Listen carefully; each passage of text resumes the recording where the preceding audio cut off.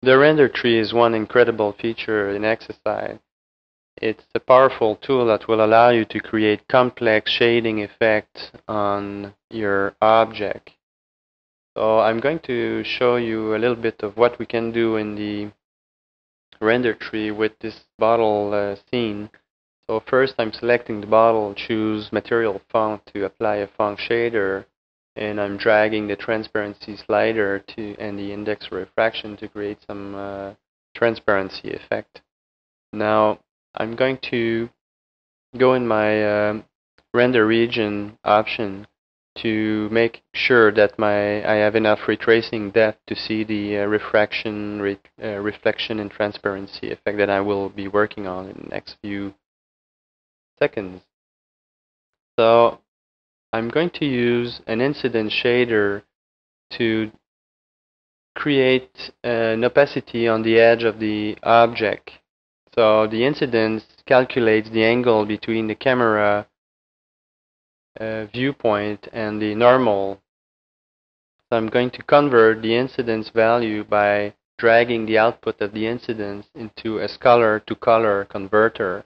Then I'm able to drag this scalar to color converter directly into the transparency input of my font shader. We can see in the render region that the transparency aspect has changed by giving me more opacity on the edge of the bottle. Now I'm going to create a bit more flexibility over that incidence value by giving putting the output of it into an intensity shader. So I'm going to modify the intensity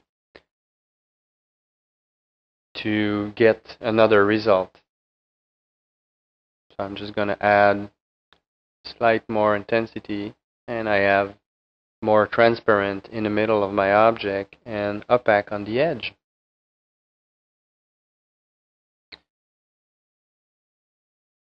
Now what I want to do is apply a label to that bottle. I have a font material shader over the bottle. I want to use a Lambert shading to drive the label. So I'm going to go and choose Illumination Lambert to get the Lambert shader node in my render tree.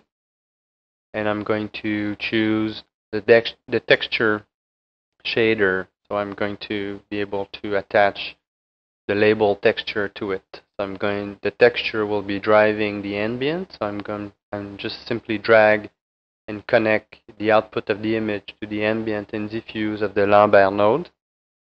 Double click on the image node, and from the image property page I'm choosing the image that I want to apply as the label.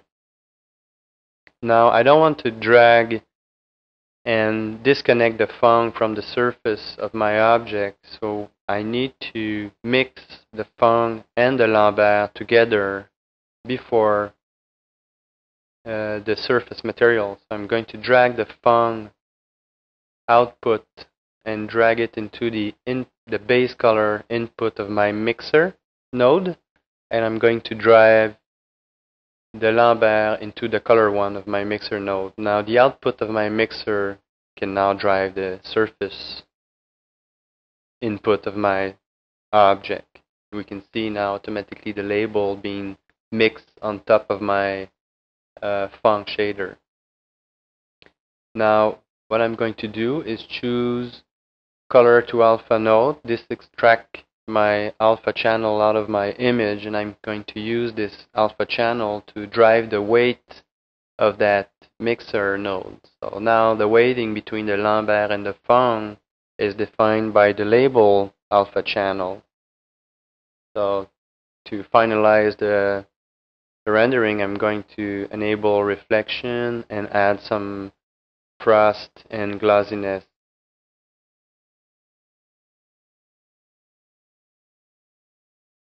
So the result of that render tree is that I have a glass surface which use a font shader, and the label which use only the Lambert shading. I'm going to make a last render region And you can see in the render region that I have this little slider. If you leave your cursor on top of that blue box, and this opens the anti-aliasing setting, you can from there interactively choose an entire anti-aliasing value. Now I'm going to wait for the render region to update, and we have the result of the two shading blended together with glossiness and frost in the transparency.